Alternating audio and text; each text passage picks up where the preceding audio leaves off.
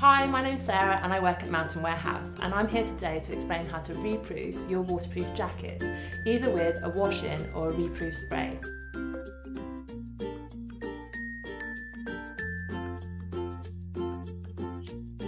If you start to notice that your jacket is absorbing water instead of repelling water, it's probably time you reproof it. You should always wash your jacket first before reproofing. Waterproof jackets should never be washed with your normal everyday washing detergent or fabric softener. Always use a cleaner designed for technical outerwear. Before washing, brush off any loose mud or dirt. Do up any zips and close any flaps. Make sure the detergent compartment of your washing machine is clean of any detergent or softener before pouring in the appropriate amount of cleaner. Place your jacket into the drum. Do not wash more than 2 waterproof garments at the same time. Allow the washing machine to run through the complete wash and rinse cycle, following garment care instructions.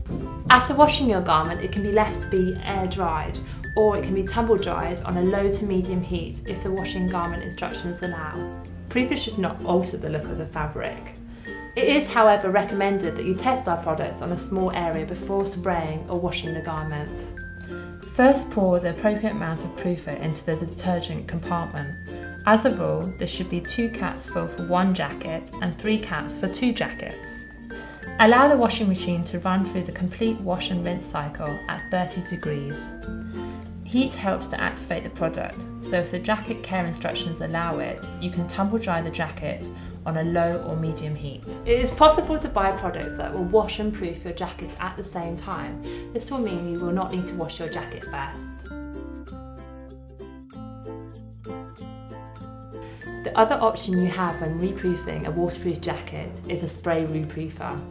When the product is washed and dried, spray the reproofer evenly on the outside of the jacket from approximately 15 to 20 centimetres away. Check the jacket carefully to ensure no areas of the fabric have been missed, and wipe off any excess with a damp cloth. For high abrasion areas such as elbows and shoulders, it is recommended that a second coat of proofer is applied. Allow the jacket to dry naturally, and that's how you reproof a waterproof jacket. Thanks for watching.